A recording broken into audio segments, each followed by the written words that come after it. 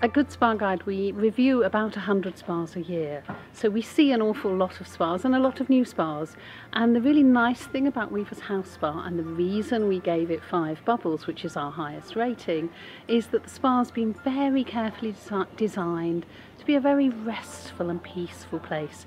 You can come here and unwind. We thought the treatments were exceptional. They're unusual, they're interesting, and they were very good. And the lovely spa garden outside is such a sun trap.